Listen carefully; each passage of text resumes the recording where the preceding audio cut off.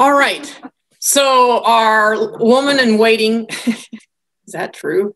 Our woman in waiting this week is the woman with the issue of blood. We don't really know what her name is. Tradition has called her Veronica. So that's easy to do.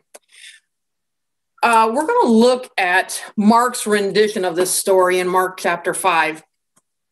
It's in all three of the synoptic gospels. There's three gospels, Matthew, Mark, Luke, that are called synoptic, the same view. And then there's John that is just totally different, ethereal, heavenly kind of a thing. So these three gospels have this story in there. And in all three of them, it's what they call a Markan sandwich. It's a story within a story. You've got Jairus, and then you've got the story of the woman with the issue of the blood in the middle, and then it goes back out to Jairus' story. And so we're going to look at today is the whole sandwich. We're not going to open up the bread and just look at the peanut butter and jelly. We're going to look at the whole thing. So we're going to look at Mark chapter 5. The interesting thing about Mark chapter 5, the key words for Mark are like the words and, immediately, some, like the King James calls it straightway, and straightway he went to the next thing, and immediately he went over there. Yeah. He was just a man of action. You hardly have time to catch a breath. You put a period, and then you say, and then he did this. Mark presents Jesus as the servant of God. He's always going about the business.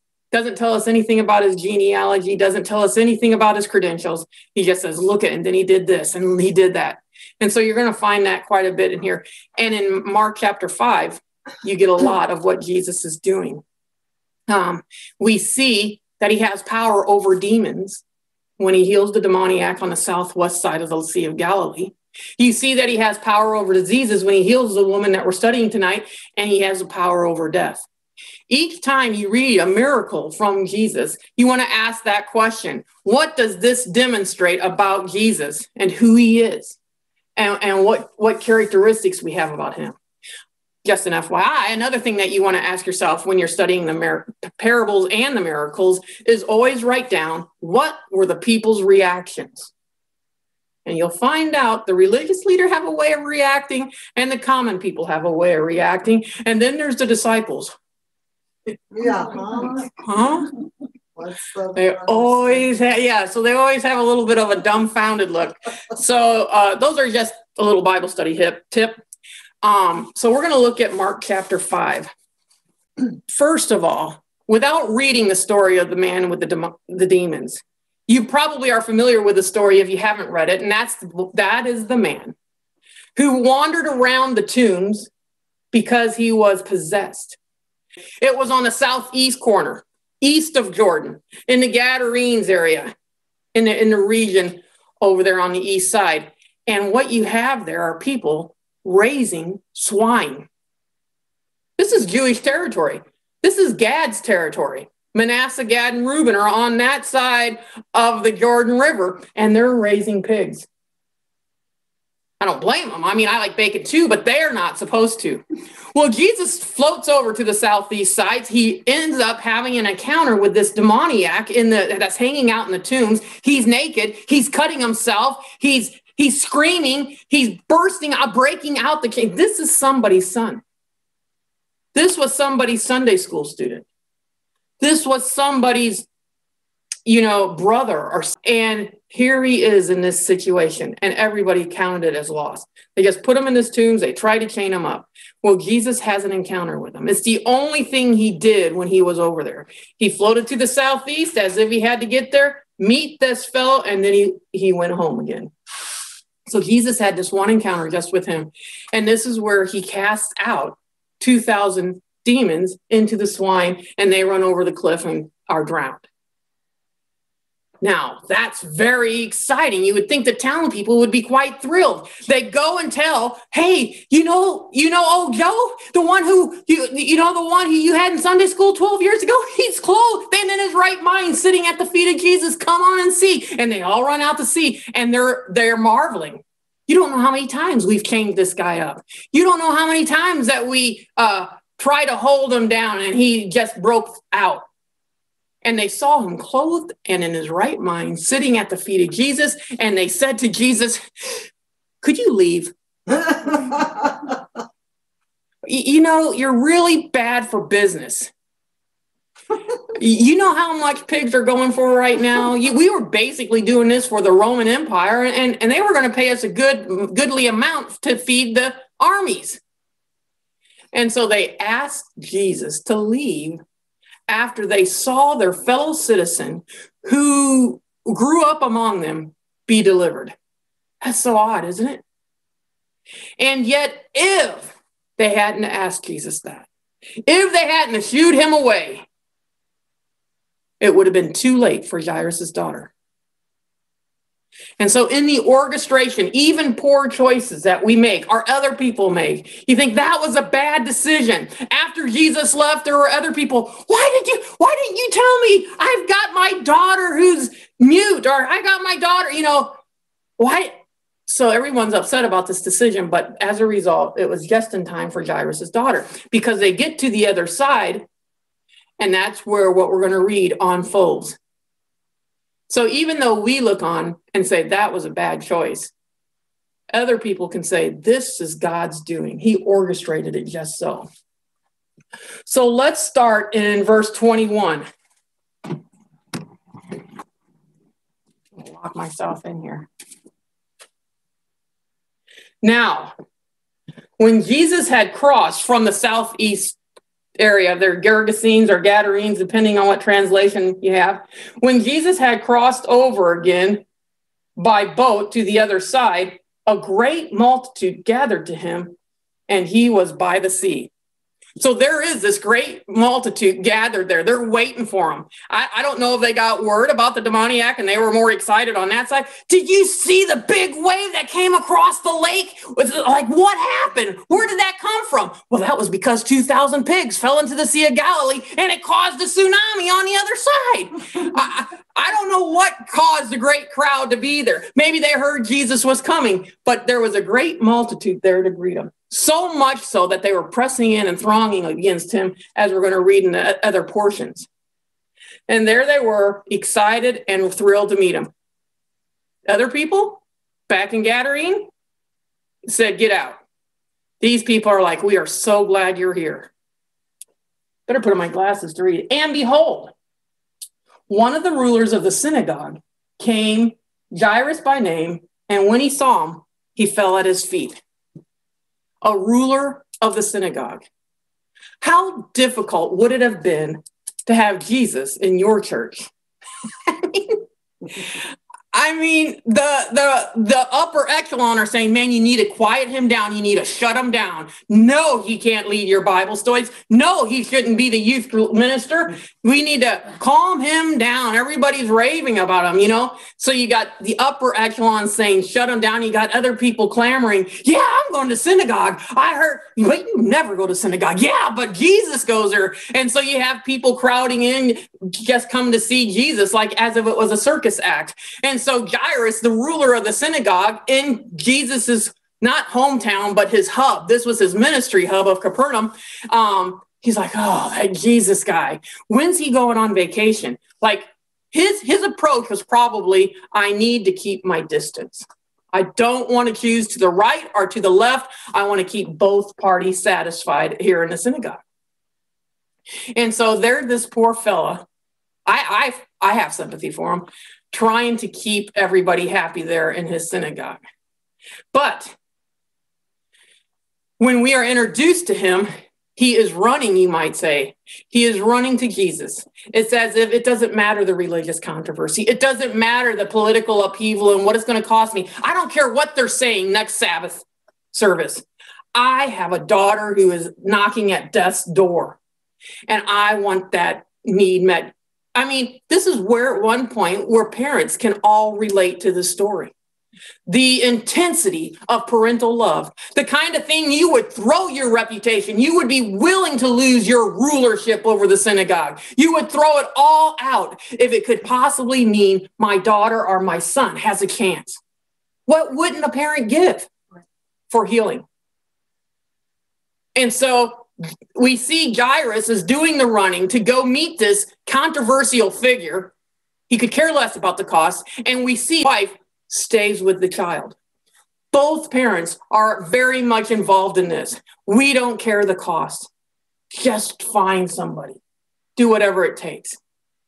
I'm sure they didn't sit around the dinner table and think, I don't know, honey, we should draw up the pros and cons about what this is going to be like. They didn't even bother. He put on his running shoes, slammed the front door, and off he went. And he comes up to Jesus, and behold, one of the rulers of the synagogue named Jairus, guess what he does? He runs up to him. And somehow this crowd, he had an easier time getting through the crowd, I suspect, because of who he was. Because of his renown, his position in society. Jairus is coming and he's running. Everybody's thinking, well, that's a spectacle. What other story did we read where he ran? Where a man ran in the prodigal son story. And Jairus is running. Everybody's look at that spectacle. He's coming right at us. And everybody just kind of back away. And Jairus runs right up to Jesus. And he speaks in his authoritative tone and says, come. No, he doesn't. He falls down at his feet and begs. Matthew calls it worship.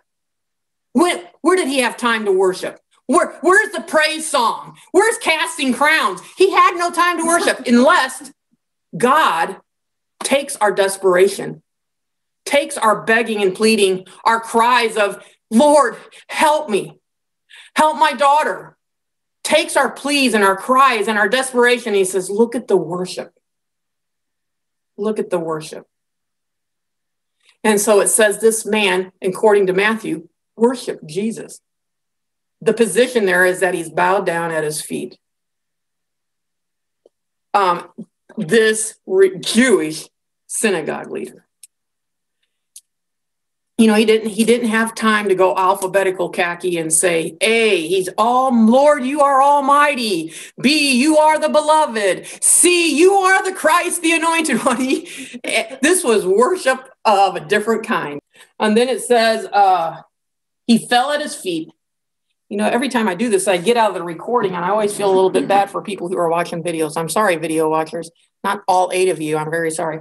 And then he says, and begged him earnestly, saying, he begged him earnestly. He's left all propriety behind.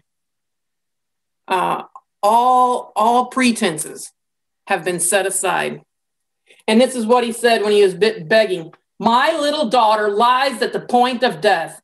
Come and lay your hands on her that she may be healed, and then she will live. You got to hand it to that Roman centurion. You know, the non-Jew that just said, you just say the word. But this Jewish synagogue leader says, this is how I picture it. I picture you coming, laying your hands on her, and she comes alive. He had an idea. He could imagine what it looked like. Sometimes we get ourselves in a situation it's like it's hopeless. There's no way out. We don't even bother trying to imagine it. You're just like, it's never going to work. You know, Adrian, do you bother to imagine what would it look like for Holly to come around? You know, what would that look like? This man imagined it. I'm not talking power of positive thinking, by the way, here, but I am talking about having a vision board where you can say, I could see God doing that exceedingly abundantly above all that we ask or think or imagine. He can do it. And so Jairus has this notion of what it's going to look like. And he comes to Jesus and he makes a public request and says, my little daughter is on death's door. If you could come, lay your hand on her, she will live. Like, well, there's a guy that reads the paper. You know, Jesus has done that. And so in the tenderness of Jesus, as the crowd's pressing in on him, I mean, he just got done healing the demoniac. I don't know how tiring it is to wrestle with 2,000 demons, but I suspect it was a bit wearisome. He crosses the river, and what happens? A crowd meets him. A thronging crowd meets him. And then his quest for rest gets interrupted by the crowd. And then he starts ministering to the crowd, and then that gets interrupted by the synagogue ruler. Oh, everybody. But he's not annoyed. He's not ruffled in all this. The man asks a request, and Jesus says, I can do that. Yeah, we got time for that. Let's do it. And he begins to go towards Jairus' house. And it says, and Jesus went with him. And a great multitude followed and thronged him. Now, a certain woman had a flow of blood for 12 years. Back in the day, and really even in third world countries, you could say a good rule of cleanliness and healthiness is to just avoid certain things, avoid these impurities. The rules in Leviticus are not just so that we can be legalistic, though we are quite good at that, but it's so that we can be healthy. And two of the main ways that we can become defiled, are impure, are unclean, and perhaps hurt our health is by being around dead bodies. Of course, today we got antiseptic. We can clean ourselves, and everybody knows that, and yay. And the second one is being around women who are bleeding, or just blood in general. And we're going to see how Jesus deals with these impurities. It's really shocking. Mark put him, he's dealing with defiling demons, he's dealing with defiling blood, and he's dealing with defiling death. It's really says a testimony to the Lord's power and willingness. So there was this woman who had an issue of blood for 12 years. It's a very polite way to describe her condition. And had suffered many things from many physicians. She had spent all that she had and was no better, but rather grew worse. Unfortunately, many people know what it is to suffer at the hands of a physician or at the hand of a snake oil dealman, to suffer something that has a negative repercussion when it was supposed to be positive. She had an issue of blood. It was for 12 years. This is just not a physical ailment. This cost her a lot. This cost her her home. 12 years? 12 years ago when she got it, her husband stayed with her. We'll find a fix for this. We can do this. And then as a year went on to year until it was like 5 years, the husband says, I can't even be with you. You're separated from me. There's no end in sight. The physicians can't, I think a divorce is merited here.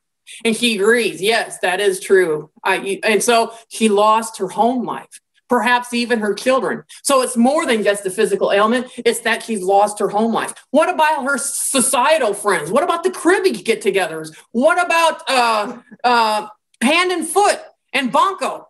No more get-togethers. The friends came around every once in a while at the beginning. All they had to do, they could go visit her, spend time with her, and then they had to go through a cleansing ritual, and then the next day they could be clean. Kind of like doing your laundry. We can do this, they said. But it became a little too long, and she lost her society, her social groups.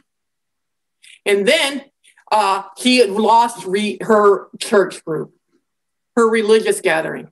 She's ostracized from her society. She's divorced from her husband, and she's excommunicated from her church, from her synagogue. This was more than just a physical ailment that was pestering her. This cost her in all aspects of life. We ought to know what that feels like, just having experienced these 6 months in 2020, knowing what quarantine feels like and how it just depression sets on us. There is no touch. There is no interaction. Yeah, well, thank God for FaceTime. She didn't even have FaceTime. And so you can just imagine the devastating effect it had on this woman. Each time as she's scrolling through her Facebook post and she sees a little advertisement, how does Facebook know what to sell us? I'm talking about disc golfing to a friend of mine. Next thing you know, I'm getting disc golfing. So there it was. It says healing for hemorrhages. And all you have to do is put in your credit card information. She's putting in her credit card information and it ends up being a scam.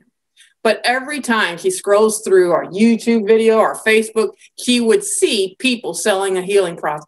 And she was trying it all. She was doing all she could, and it was not working. So it was very depressing for her and lonely. And she grew worse.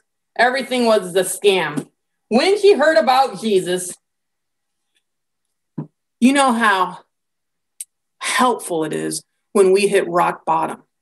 If we've got anyone who's an addict in our life, we just pray, Lord, let them hit rock bottom, where they come to the end of themselves. They come to the end of their resources. They've got nothing to lose. They might as well try rehab. And that's exactly what this woman did. What have I got to lose? I've been ostracized. I've been excommunicated. I've been divorced. I'm living off the grid. If I go and try to see Jesus, what are they going to do to me? Oh, shoo. Yeah, right. I already live isolated. There was no cost. What greater cost could she pay? We're going to charge you money. Physicians took it all. I have no problem with that, But because she was at rock bottom, because she was desperate, and because it was free, this is one of those free advertisements that she saw. She's like, why not? What have I got to lose? And sometimes that's the point where we need to get to for God to meet us.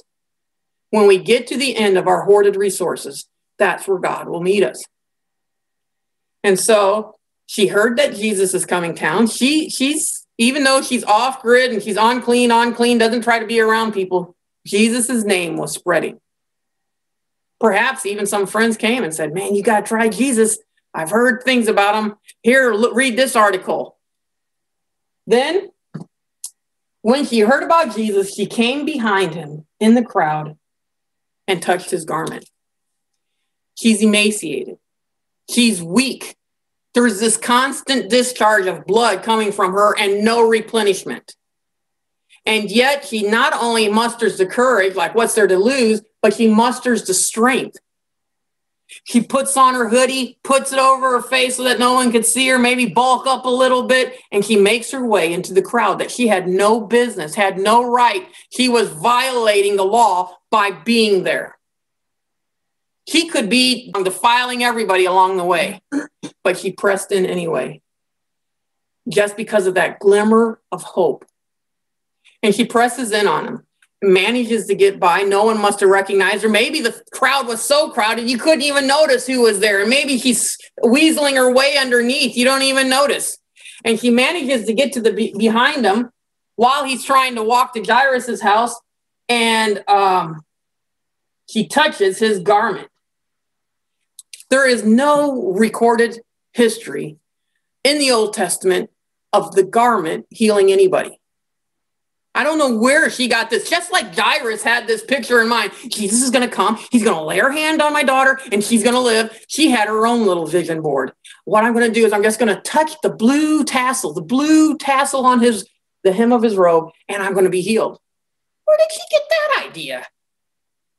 I mean, the closest thing we got like that in the Old Testament is when some Israelites are having a funeral service, walking out to bury this body. And they're all in mourning and they're slowly, somberly walking out there to the grave. And then all of a sudden someone says, the Moabite marauders are coming. The bandits are coming. The bandits are coming. And they just kind of toss the body into Elisha's grave. Meanwhile, they hightail it so they don't get robbed by these bandits. And guess what happens to that body that got thrown on top of Elijah's bones? I know, it's crazy. It's in 2 Samuel 13. He came alive. 2 Kings, excuse me. 13:21. 2 Kings 13:21. We had this discussion there in a small room. That's the closest. And that was bones. This is simply the hem of his garment. I don't know where she got the vision or why she believed, but she thought it's worth trying. I'm going to do it. For she said to herself, if only I may touch his clothes. She had this strong conviction, I shall be made well. And immediately the fountain of her blood was dried up, and she felt in her body that she was healed of the affliction. Sometimes there's just miracles that you don't have to imagine. Like I imagine that's happening. This was real, visible, bona fide evidence. It stopped flowing for the first time in 12 years. When was the last time she felt that way before? She'd almost forgotten what it was like. My mom got cataract surgery and she's got her glasses on, like, man, this did not go well. I still blurry. That this is worse than it was before. And then she takes her glasses off to clean it and she's like, huh, look at that. I can read the sign 600 feet away. All of a sudden, for the first time in her life, she can see through her right eye unaided. And like never experienced that before in her life. Well, this woman experienced what it was like before, not to have an issue of blood, but it was that same sensation. Whoever thought that would be possible after spending all it? So she immediately knew that she was healed. And Jesus, immediately knowing in himself that power had gone out of him, turned around in the crowd and said, who touched my clothes? it's not like Jesus has just 8 ounces of power for the day. And that woman came and touched his hem. He's like, oh no, I'm down to 6 ounces. I got to save 2 for Jairus' daughter. So it's not like the power went out from him but it's like love. We know when love goes out from us, whether it's parental, whether it's friendship, whether it's romance. We know when love's leaving us, but do we ever run dry? Do we get down to 2 ounces and think we got to reserve this? No, and that's the way it is with Jesus's power. And another thing that's going on here is this whole impurity thing. The idea is if there's a dead body or something that's unclean and I touch it, guess what happens? That uncleanness flows my way. So in this particular instance, we would expect the woman's uncleanness to flow Jesus's way and defile him. So it's always, defilement always seems to have the upper hand when it comes to humanity. It always seems to be that which is contagious. But Christ comes along, and there's an opposite flow going on. It's his righteousness that is flowing our way. It's his health and power that flows to us, rather than our defilement pestering him. Doesn't bother me in the least. My cleanness flowed to that woman. That's the joy of dealing with Christ, is that his righteousness flows to us, deals with our uncleanness. He makes us clean instead of us making him defiled. And so he senses that power had gone out from him, and he turns and he asks this ridiculous question, who touched me? I want to read the disciples' response here. And his disciples said to him, first of all, they said to each other before they actually got the boldness to talk to him, like, can you believe this guy? What are we doing giving our whole lives to this fellow? He's so oblivious. Who's touching me? We're in a rugby scrum right now, and he's saying, who touched me? We're like an NFL pile up in football, and he's saying, who touched me? Where did we get this? Why are we following him? We just want to get to Jairus' house. That's all we're trying to do here, Jesus. And in their ignorance, they said, Jesus. So after they get done talking to each other and looking at each other like, where did we pick up this guy? And Nathaniel says to Philip, I can't believe you convinced me to follow this fellow. And Peter says to Andrew, and you think he's the Christ? I don't know really what they're saying, but they were baffled by Jesus's question here, like, who touched me? That's ridiculous. But that's just like Jesus. We see him sometimes feigning, pretending. He knew. When the crowd was another story where the crowd's pressing in on him and they're hungry, and Jesus says to his disciples, what are we going to do? How are we going to feed them? And it says in John, they already knew he already knew what he was going to do. Another incident, or I think it's in Mark 4, but don't hold me to that one, is that the winds and the waves are blowing and Jesus is walking on the water towards them. And he said, and he made as if he was going to walk by them. In other words, we sometimes see Jesus pretending like he's getting ready to do something in order to elicit for the benefit of those around him, something from ourselves. He's like, and I'm going to pull it out of you. I'm going to make you come to your conclusion yourself, kind of a thing. And that's just good counseling, really, right there. And so Jesus did that. And so he says, who touched me? I don't know. No, of course he knew. And so the disciples are baffled by this question. And he looked around. He continued looking around. He listened. He heard what the disciples are saying. He's like, oh, disciples, when are you going to learn? And he looked around to see her who had done this thing. But the woman, fearing and trembling, knowing what had happened to her, she came and fell down before Jesus and told the whole truth. She did exactly what Jairus did, came and fell down at his feet. She came with a request, but it was private. And Jesus wanted to elicit from her a public confession. There's 3 reasons why, there's probably a bajillion reasons the way God can orchestrate things, why Jesus did this. And one is to give her an opportunity to testify, to be able to declare to the people, Look it, I am whole. This is what happened, Jesus. Here's the whole truth, nothing but the truth. So help me, God. Yes, I will. And then she said, this is what's going to happen. I touched his hem and then I was clean. My issue of blood is over. And first of all, when Jesus said, who touched me? And she came forward, she pulled back her hoodie. And everybody gasped, drew back in horror. I think he touched me on the way in. I think I'm defiled. You know, they're all concerned. And then she said, I had this issue of blood, but as soon as I touched the blue tassel on his garment, it dried up. It dried up after 12 years, after losing all my money, losing my home life, losing my social friends, losing my church. It's healed. And so everybody right there was made aware that this woman is clean, so that he didn't have to spend the next half year of her life trying to convince everybody, no, I'm seriously, really serious. But it saved her all that. And so Jesus gave her that opportunity. It also gave her an opportunity to be blessed, as we're going to see how Jesus responds to her. I mean, he says, daughter, your faith has healed you. Go into peace, and you are healed of your affliction. Whatever the affliction is. Like we said, it's more than just physical. And so she had the opportunity to hear Jesus call her daughter, for her to be able to slink away, as it were, and not feel like she stole something, not feel like she robbed somebody. She doesn't have to go away with a dirty conscience. Quite the contrary.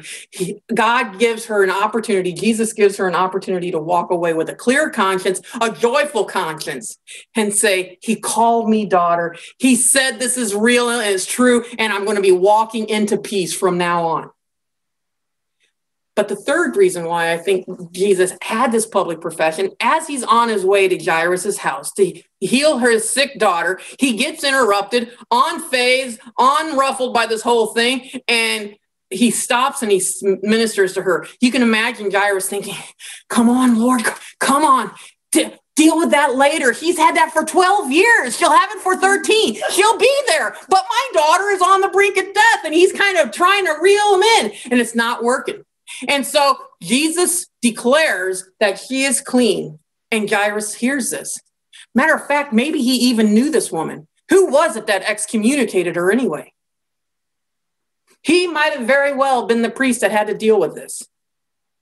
And he's trying to minister to her, and he's trying to meet her where she's at and brings her communion. Well, whatever the equivalent of communion is, but he's trying to minister to her. And after a while, he's like, honey, you cannot come into the synagogue again. You are unclean. And he's got to say that. And he had people that were yapping at him. Well, it's about time. I can't believe you. And he had people yapping at him like, you're so mean. This is what our pastors have to go through. That's the only reason I keep bringing that up. But he did that decision. And so I suspect he knew her, and he looked on and he saw what transpired. He saw her boldness. He says, I can imagine that woman being so desperate she would do this thing. And when Jesus said, you are healed of your affliction, he's like, really? 12 years I've known her. I've known her from the time she was 16 or 20. And here she is 32, 40 years old, whatever. And so his heart's like, wow, that's amazing. And then right then, guess what happens? His own psyche goes on this roller coaster ride. And this is how it goes down. Let me get my spectacles on. And he looked around, and the woman, fearing and trembling, knowing what had happened to her, came and fell down before him and told the whole truth. She didn't hold anything back. What has she got to lose? And he said to her, she said, well, I stole the blessing from you. I stole your power. I know you felt power out of you because I took it. And he's like, daughter, your faith has made you well. Go into peace and be healed of your affliction. That whole go into peace. Go into peace in your home. Go into peace with your circle of friends. Go into peace in the synagogue. And whether they let you in or not, you will be going into peace. You've had an encounter with Jesus. You believe that all you had to do was touch me. And that is all we have to do, is touch him. So she did the touching in this one. We're going to see where Jesus does the touching in the next one. So it's like he's got us coming or going, either way. You're healed of your affliction, spiritual, mental, relational. While he was still speaking, while Jairus was hearing these things, someone came from the ruler of the synagogue's house, and they said, your daughter's dead. Why trouble the teacher any further? We have faith enough that Jesus can heal her when she's sick and on death's door. But if she's dead, why bother? Ho hum. You go from Tigger to Eeyore, just like that. As soon as Jesus heard the word that was spoken, he said to the ruler of the synagogue, do not be afraid. It's often what he does when he first wants to console us in our fears. And then he says, only believe. Remember this woman and what faith did for her. You too, Jairus, believe. And Jairus must have. Maybe he's one of those guys, I believe, helped out my unbelief.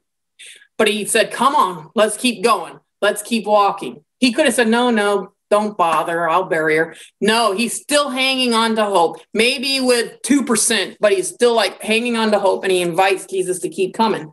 And Jesus permitted no one to follow him except Peter, James, and John, the brother of James. That's a very interesting designation for John, but just an FYI. Then they came to the house of the ruler of the synagogue and saw a tumult or an uproar of those who wept and wailed loudly. When he came in, he said to them, why make this commotion and weep? This child is not dead, but sleeping.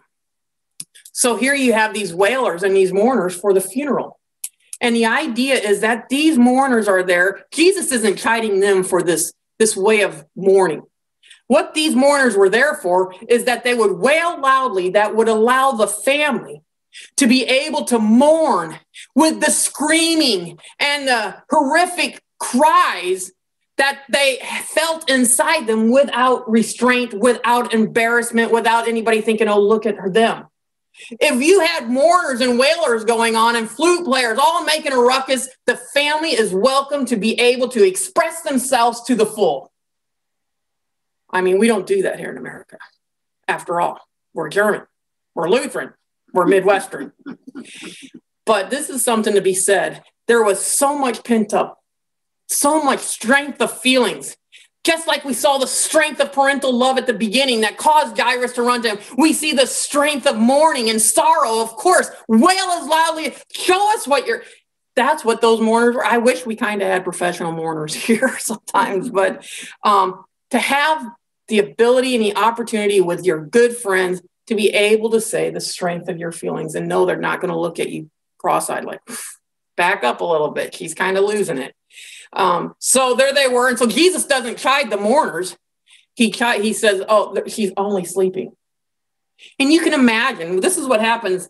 And they ridiculed him. You can imagine they're horrified by what has happened. 12 years old. She was just beginning to blossom. And we were starting to see her own will come into shape, her own choices. We were starting to see her come into womanhood. And oh, what a beautiful child she was.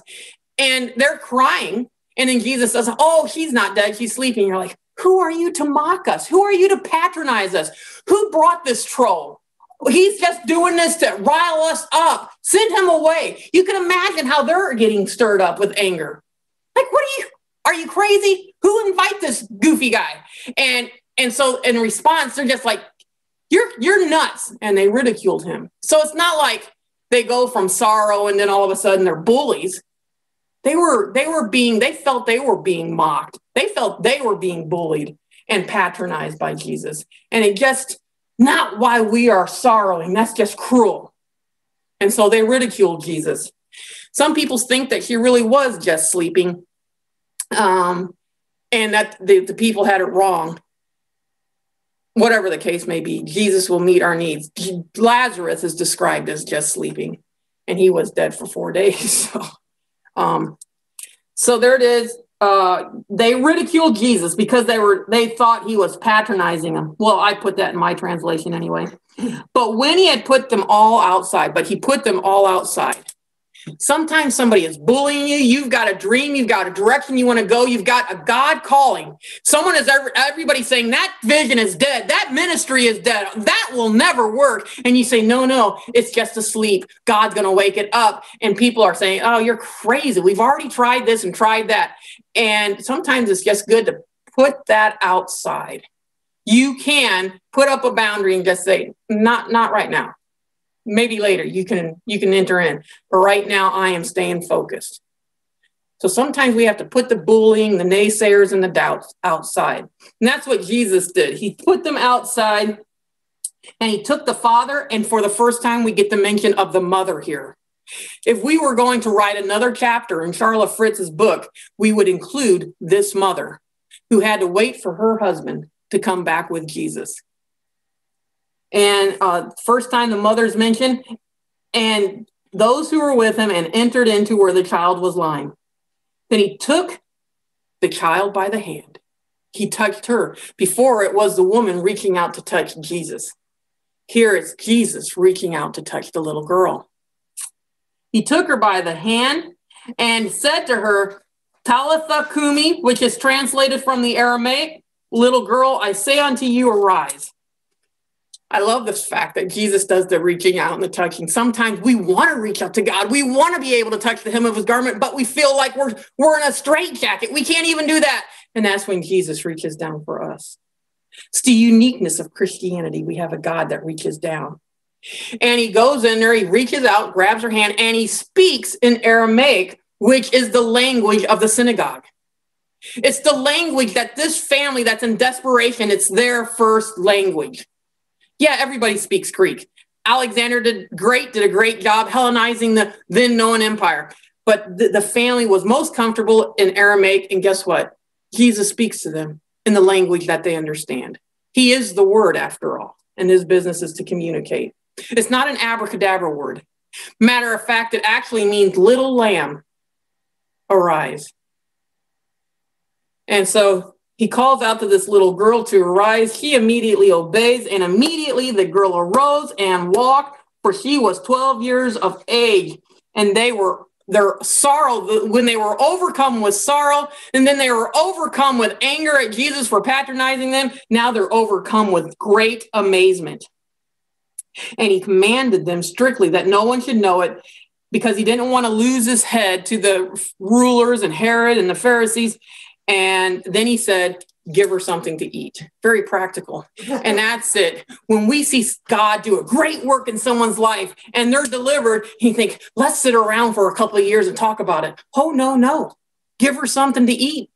Nourish her, teach her, dine with her, do Bible studies together, pray with her, be able to feed them. And so just think what it was 12 years before. There in the hospital room, a little baby is born to the Jewish synagogue leader. Look at this, we got our little girl. And at the same time, this lady is getting the word, there is nothing that we can do to stop this flow of blood. And so this little girl is going on a trajectory of growth and life, and things are going good. And this trajectory is just going down the weary desolation of isolation and quarantine and depression. And both, one looks very hopeful. Everyone's got good vision for the little girl, and everyone's like, oh, that poor woman. But God ends up meeting them at this center point 12 years later. God can intervene in those lives that are going upward, and God can intervene in those lives that feel like they're going downward. He will meet us in the midst of our depression, our isolation, our loneliness, if we reach out and touch his hem.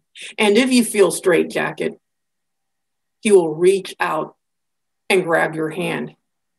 Speak your language. He'll speak your language and say, arise, little lamb.